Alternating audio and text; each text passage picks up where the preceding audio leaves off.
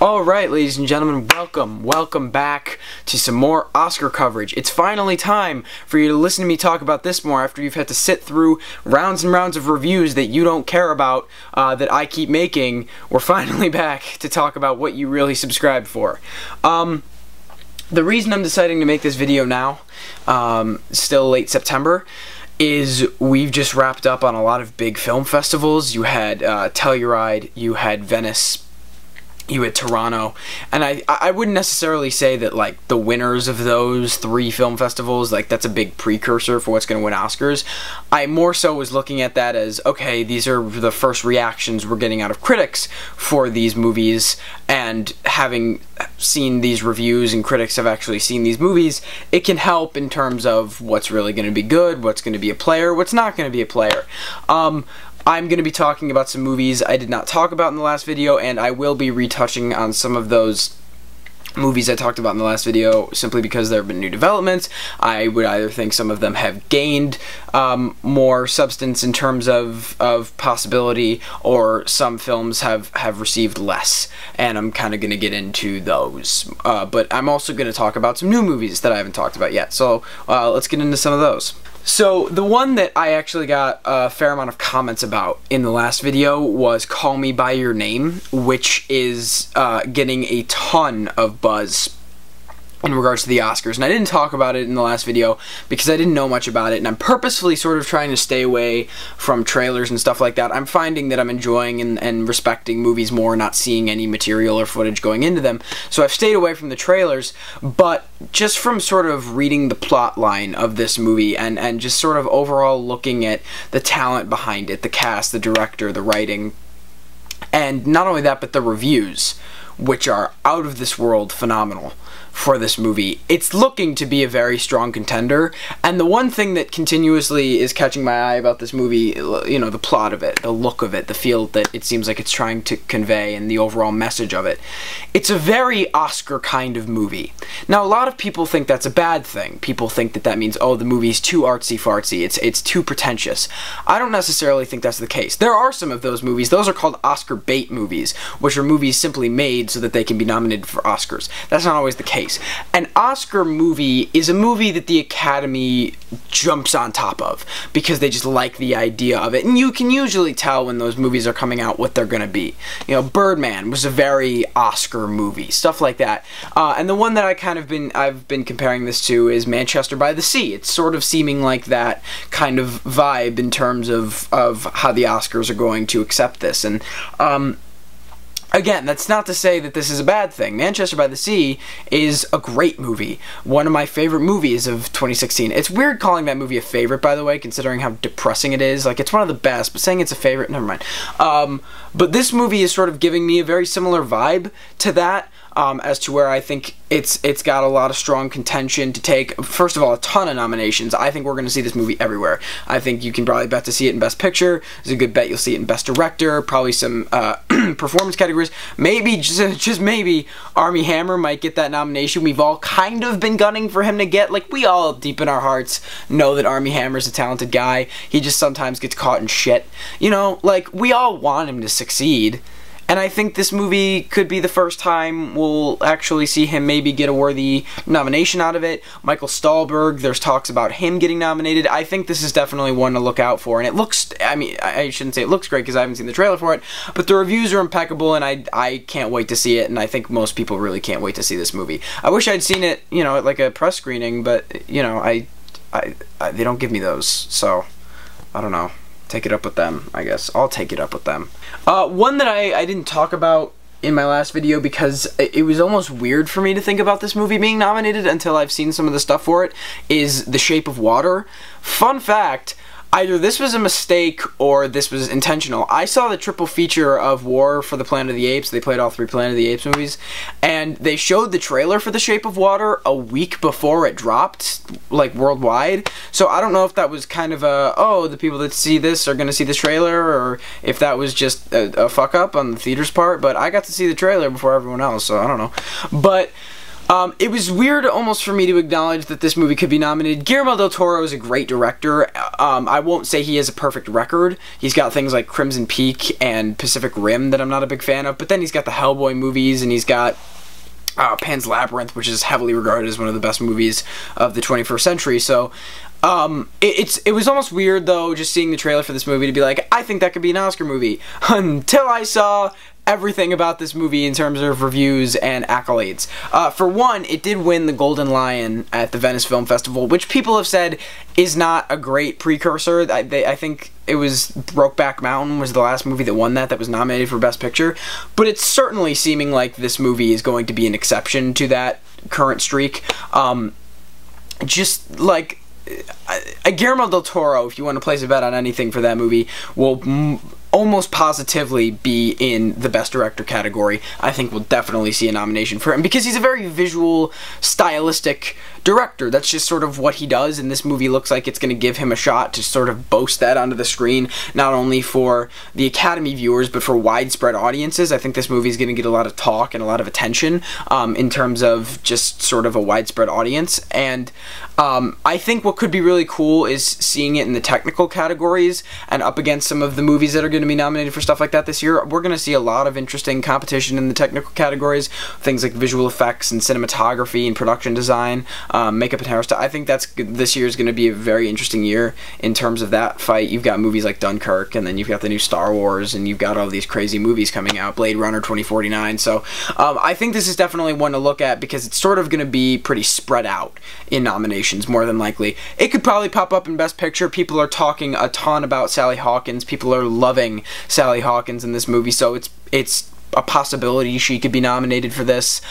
Any other performance I don't really see happening. I think Michael Stahlberg's already getting his nomination for Call Me by Your Name, so like I don't think he would pop up. I think that's him in this movie, right? I'm not crazy. He's in this movie. I'm pretty sure he's in this movie. But yeah, Shape of Water is definitely one to look forward to. Similarly to Call Me by Your Name, I have seen the trailer for this one. It looks great. I think it's definitely one to check out, and I think it's going to be pretty spread out over the nominations list in terms of this year's Oscars. One I briefly want to mention and not talk about a crazy ton is Downsizing. This was one that people had everywhere on their lists a while back, and I never really did when I was writing. I mean, I had it in like possibilities, but I never really was like, oh man, this thing it's really gonna be there. And the reviews sort of support that. The reviews are good. Don't get me wrong, they're good reviews, but they're not excellent reviews. They're not good enough reviews to the point where I can sit here and go, it looks like this thing is going to carry momentum from now until the Oscars. By the way, I think momentum is the right word. I'm almost positive. I don't know. So if I'm using the wrong word, I hope you understand what I mean. It doesn't seem like it's got that lift to it, and maybe upon wide release that'll change, but even some of like the better reviews I've seen have been kind of, it's almost a little too much, but it recovers, and that's fine, that's good, but I don't think that this movie is really gonna have the impact that it needs to get nominated for a ton of Oscars. That's not to say it won't be nominated for any, but I think the plot and the way the movie's shaping out to look is sort of going to be strange for Academy voters, because you look at Alexander Payne's roster and it's similar to this, but this is like another step for him. You know, Nebraska is like a darker comedy, but he has also done things like The Descendants and Sideways, which have comedic elements to them, but this is a step above those movies. So I think it could kind of kick itself in the shins and be too much. I think we're gonna have to wait and see for a wide release on this one. I'd like to see the kind of attention that it gets upon everybody being able to see this movie, and a ton of critics being able to see this movie, and how its score is gonna be bumped up. I don't use Rotten Tomatoes very much. I don't find that to be very much of an accurate representation. I more so use Metascore, in case you're interested. But I don't know, that's sort of the way I see that one going. It's just where it is right now in its current spot, I don't see it being everywhere as much as a lot of people do. The other one I want to talk about that I also feel has lost a lot of steam is Battle of the Sexes. I talked very highly about this movie in my last video, and the reviews are okay. They're not bad. but they're not great. They're fine. There are people who are saying, yeah, this movie's good. And this is probably going to be the first, like, Oscar season movie I see. I don't really like Dunkirk and Detroit were summer movies, whether or not they end up playing into the Oscars or not. Probably my first like real award season movie is going to be this one, other than Mother, and I'm probably going to see it this weekend. But the reviews just aren't that great. People are saying the performances are good, but if the movie's not holding itself up well enough, then people are just going to forget about it. People are going to be like, oh yeah, Emma Stone was good in that, but you know, that movie's a thing of the past. We all forgot about it. All these great movies are coming out now. They're better. They've got more steam, and we're going to nominate those, and that movie's going to be left in the dust. And I feel like that's definitely a possibility. Also, I said in my last video that this movie was coming out in a good release date. I thought it came out in October, and I was wrong. It has a November or a September release date, and I hate September release dates for the Oscars. They never work. I said this in my last video. September is the month where the movies that are trying to be nominated but never get nominated come out. And I'm sure someone's going to throw me a statistic or a movie that proves me completely wrong on that, but as far as I can remember, like, movies that come out in September never really show up. You got Black Mass, which originally everyone was like, oh, Johnny Depp is totally going to get nominated for that. Nope. So, I don't know, I always just kind of see September as being sort of the dumping month for the movies that are trying to get nominated but won't, and the reviews for Battle of the Sexes are sort of helping my point on that. It's lost a ton of steam, and I think it's going to be really, really hard for this to recover, especially considering the release date, wide release date, is this week, and it has to keep that momentum going until, what, January? I think that's going to be pretty tough. So my camera just turned off. That was cool. I'm glad I heard the click. If that happens again, I'm going to get my other camera. You think I give a fuck? But the people are saying this is a career high for Gary Oldman, and that this could be easily his best performance, which, considering the acting talent and range of Gary Oldman, is a very bold statement. And if it's that true, I think it's a fair bet he's going to win this year. He could almost be a shoo-in at the #1 spot. And what I'll keep saying is this, and I've been saying it for a little bit now, every single day that we don't know the title for this Paul Thomas Anderson movie, every day that we still know jack shit about this movie, Gary Oldman's chances continue to increase and increase and increase. We know nothing about this movie. We know absolutely diddly shit. And the build-up for the release of Darkest Hour continues to get stronger, and the build-up for the release of that movie continues to get weaker, because people are forgetting about it. It's falling back into the sidelines. People keep having to be reminded, oh yeah, there's a Paul Thomas Anderson movie coming out. But then, when you look at Darkest Hour, people are like, holy shit, have you heard about Darkest Hour? Gary Oldman's apparently phenomenal in it. He's probably going to win the Oscar. So, when the movie releases and hits, it's going to help even more to have that momentum if there's been this huge build-up to the movie.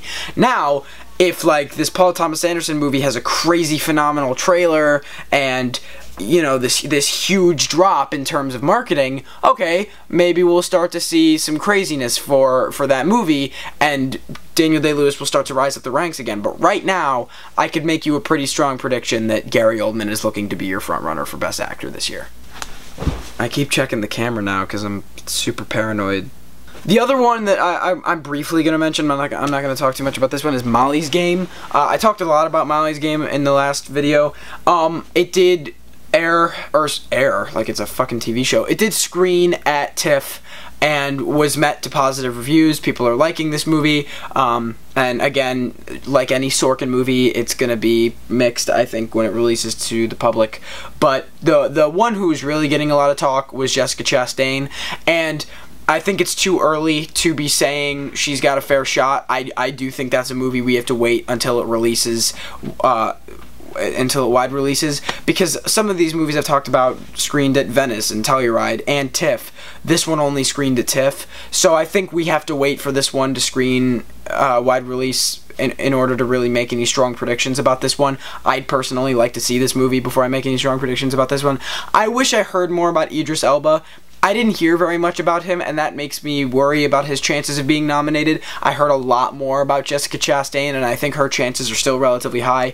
But I do want to wait for a wide release on this movie to see if you know, it's getting great reviews just because so little of amount of critics have seen it, or if it's really that good. And I think when that release hits, then you're gonna really start to see this movie build, and you could see a lot of nomination talk start up for this movie. But I don't really think that's happened or will be coming soon. I think that's gonna happen towards November when it releases.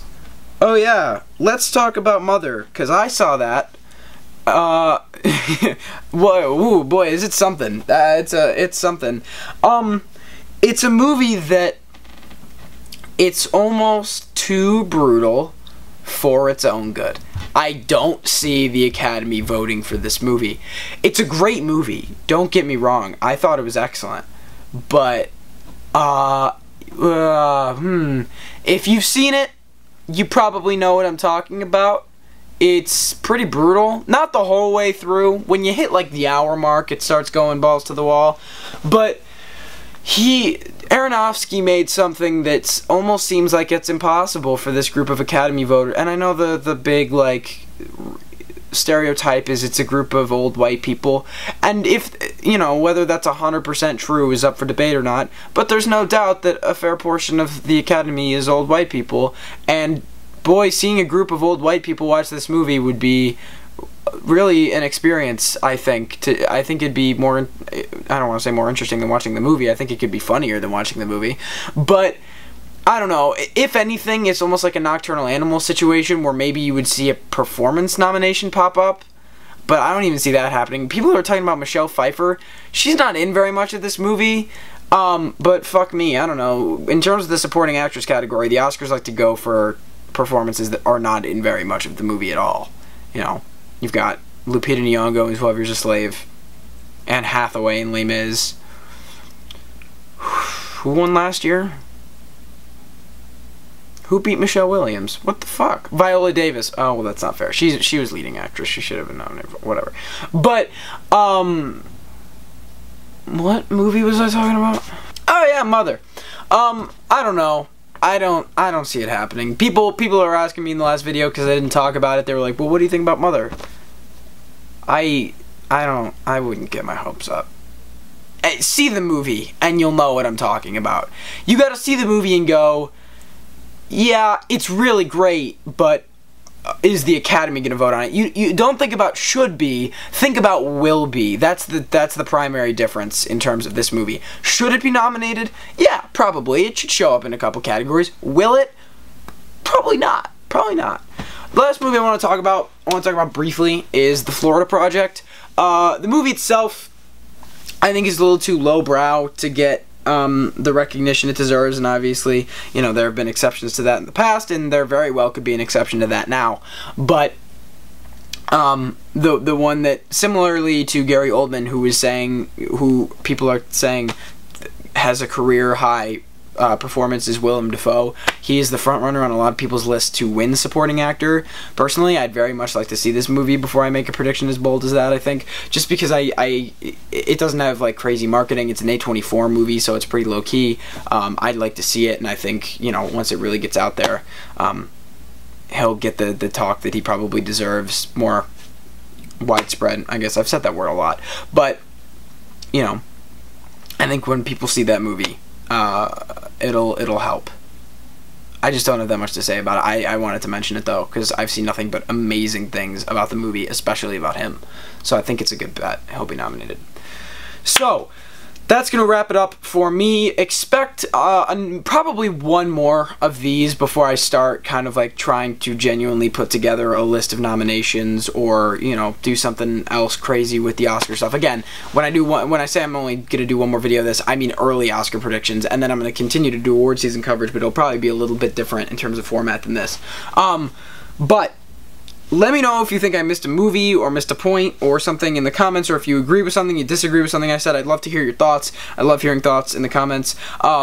Please let me know. Thank you guys so much for watching and continuing to support. The channel has been growing very well, which is ballsy for someone with 171 subscribers to say, but it's grown strongly for kid who makes reviews sitting in a chair in his basement while everyone walks around upstairs and you can hear it on the microphone. So I appreciate all the support. Thank you guys so much. It's a blast making these videos, and if you enjoyed this video and want to stick around and haven't subscribed yet and want to see more of these videos, please feel free to subscribe. Leave a like on the video. I'd greatly appreciate it. If you want to follow me on Twitter, at IceColdFilm.